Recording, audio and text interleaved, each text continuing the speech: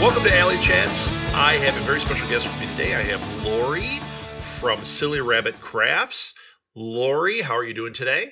I'm fantastic. Cool. How are you? Oh, I'm great. I'm a little slap happy if you can't tell. Tell me about yourself. Sure. Like you mentioned, I am Lori. I am the owner and artist of Silly Rabbit Crafts. I have spent the last 8 years pixelating life as I see it. Anything from cute little 3D decor to large art pieces to full-size portraits to fish tanks. I see life in 8-bit. Wonderful. So what's your background? I mean, how did you get into, it's called perler art, right? Yes, correct. Okay, how did you get into this?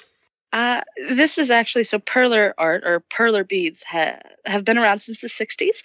I used to do them when I was younger. I'm in my 30s now. And so I was working customer service. I used to do accounting. So nothing artistic, but I was always an artistic child. And due to downsizing in the economy, our whole building was outsourced and all laid off. And this is what I did with my 4-year-old at the time to, pass the time, to keep myself from going crazy while filling out applications all day. And people, I'd post on Facebook like, hey, look at what cool thing I did today. And people would start buying coasters from me, like my friends. They would buy a Yoshi or a Ghostbuster. And that's how I put food on the table for my daughter and I while I was unemployed. And it kind of just downward spiraled from there into the craziness that I leave around today. So I'm going to say it upward spiraled.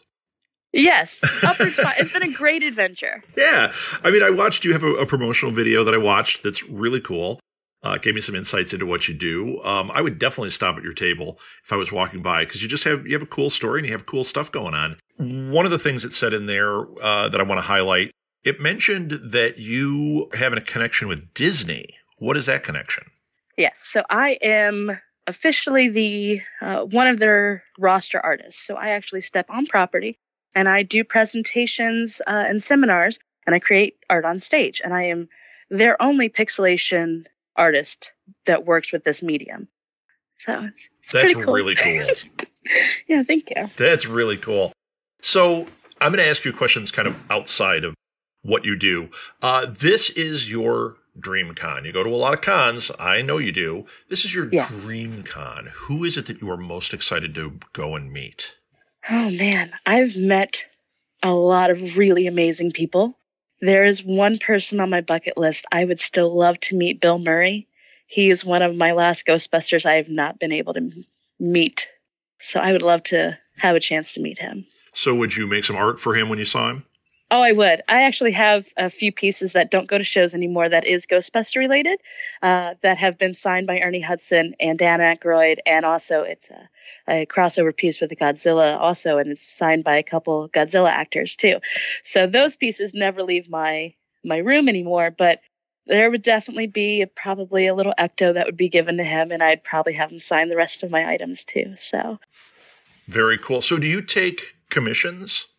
I do. I love a good challenge. And you're doing them like right now? The reason we're doing this is we've got cons canceling and postponing. I'm trying to find out, do you do commissions online right now? Yes, I do. Yeah. And I can do, I do commissions at all times.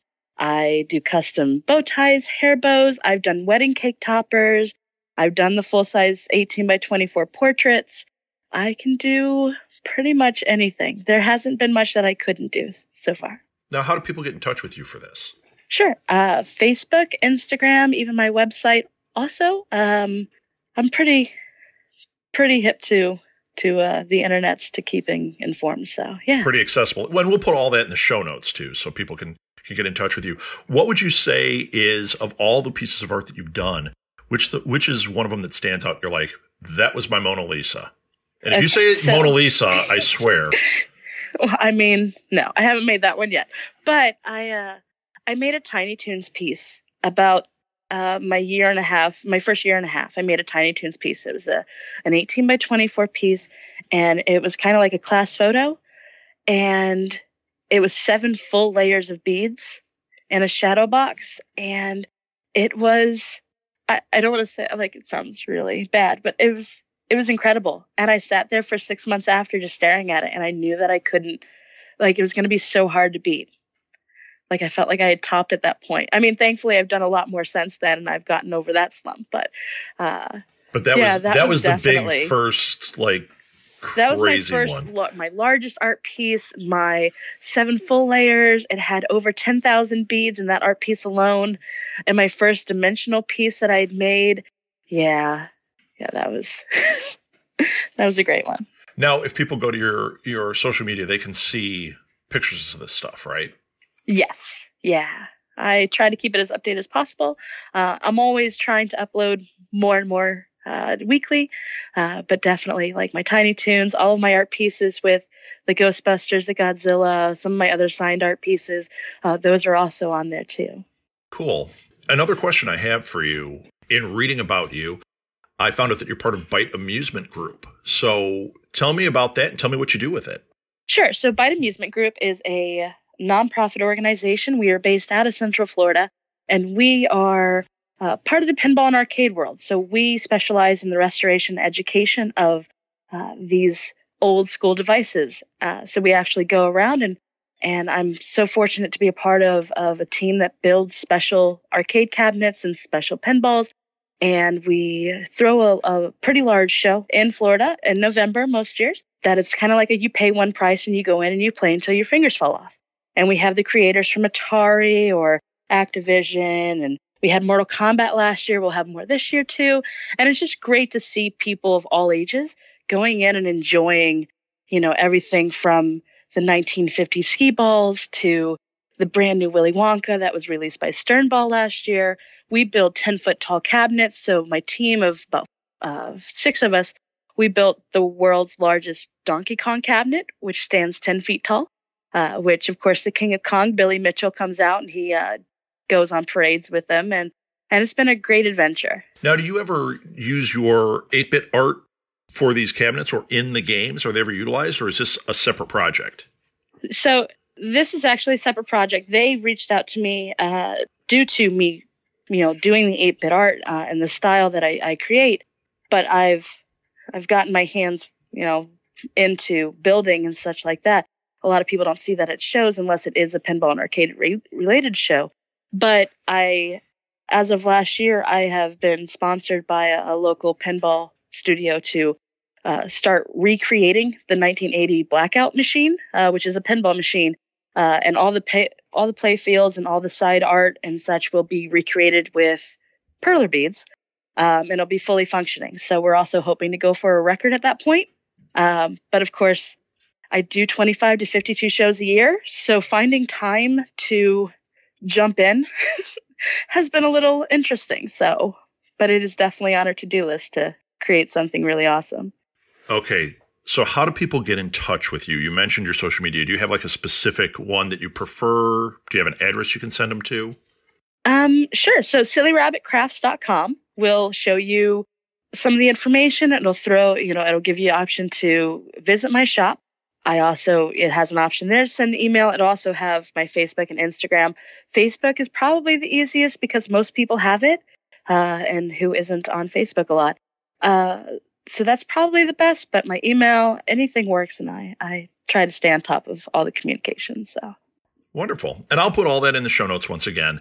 Lori, thank you so much. Did you have anything else you wanted to share with the audience?